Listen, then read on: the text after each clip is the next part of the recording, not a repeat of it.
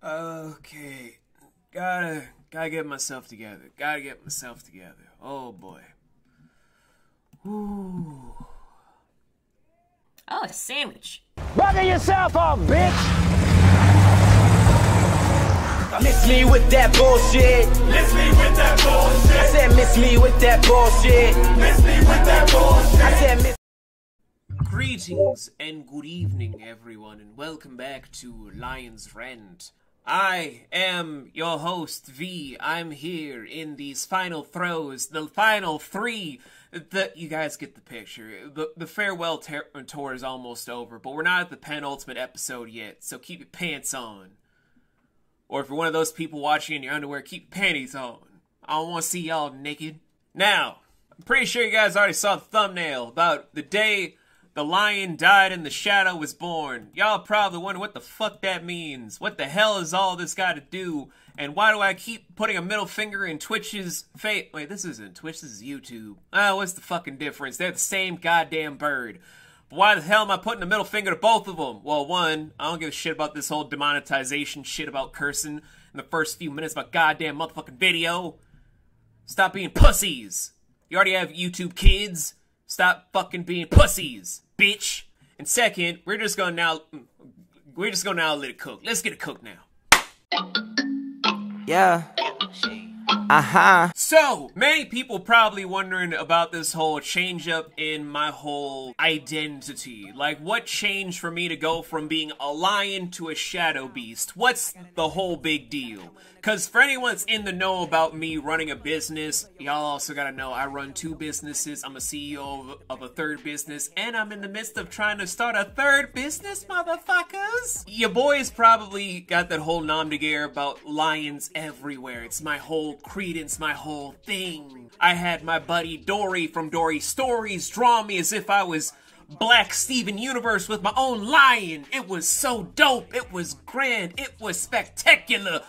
But the symbol is gone. And the story of it is honestly stuff that people would be like, is it from that story you did on your live stream?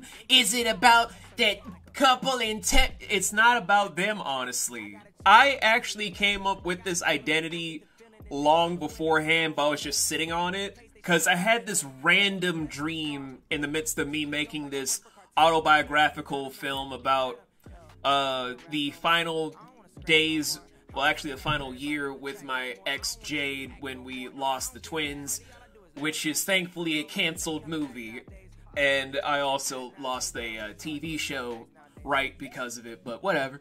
I was just laying down, kind of having one of my typical panic attacks at the time. I was not in a good place mentally at all. I had at least 8 breakdowns a day that I concealed by either drinking heavily, working out, or trying to do insert inappropriate activity with insert coworker here. I was just a hot mess. I was not in a good place, because that movie fucked me up. But during those moments, when I was just trying to collect myself and at least find solace in my dreams, I had this weird vision of the future.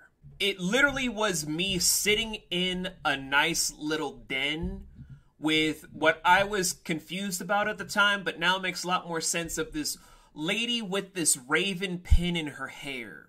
She was resting her head on my shoulder while we had these silver rings that I was confused by with a heart and a sword in it. And I was just like, what's going on? What's happening? And then it's me in the den, but it's apparently us at a photo shoot where they're just like, Shadow, can you look to your left so we can get more of a moody atmosphere? We want to make sure this promotional stuff gets a lot more pushback for what's happening. And I'm still confused. I thought I was just going to be known as Lion the rest of my life. What is happening?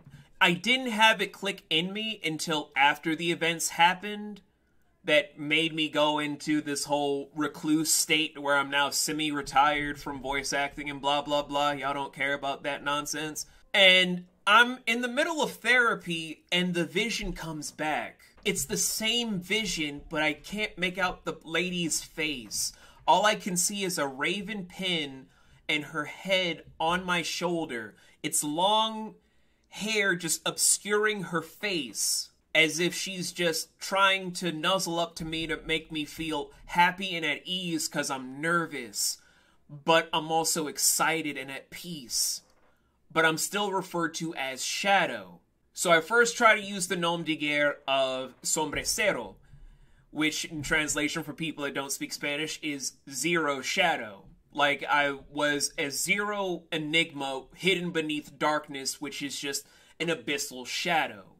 That was all I could really piece from it, just like maybe it's this thing of me going through the whole ringer after therapy and I find someone in therapy that I end up falling in love with. That's what I originally thought was going to be the case. Little did we know I was completely off. No, instead, it just kind of expanded more in my brain about what do shadows create.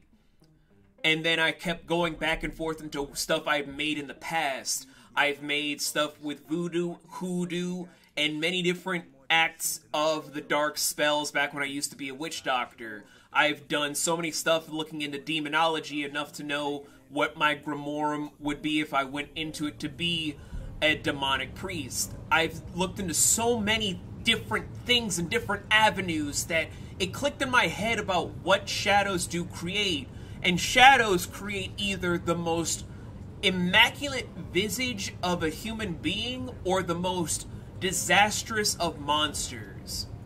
But it always culminates from a beast that's always misunderstood because it's always labeled as evil by those that live in the light, those that live in the holier-than-thou central palace of what it means to be human. And when I had that as my thought process and I was just going through it in my head, I was just hit with that whole big realization moment of, this is why I'm Shadow in the vision. It's not because I'm a zero that's hidden away in the darkness because I have nothing to give anymore. I'm always giving. I'm always going to be there. I'm just going to be misunderstood, mislabeled, always mistrusted by those that don't understand me, and I'm going to always twist it to be at my advantage. While they're trying to put stoplights in every single thing that I do, I make it a green light. Whatever obstacle they put in my way, I tear it down, make it into an amusement park. This is my actual true self. This is my real being. I am the Shadow Beast for a reason. I don't shun from the light because I'm scared. I deny it because I don't need it. I don't need to walk on the same path as those that want to bask in the holier-than-thou light by just tearing down others. I dwell in the darkness with those that are beaten, misunderstood, misused, abused, and just so many different things that they can't even claw out of because they're always pushed aside, always just mangled and twisted into this unrecognizable form. I walk with them. I don't walk with people that act like they're greater than what they need to be. I am better off in the dredges with those that are shunned by society because I know what that's like. I work best with those that can't walk in those circles because they know what having pain really is. I don't work well with those that want to act like their vision is greater than all those that stand before them because I know what it's like to be basically dismissed because your idea might be greater than theirs. This is my home, and I don't need to be just a simple lion to be it.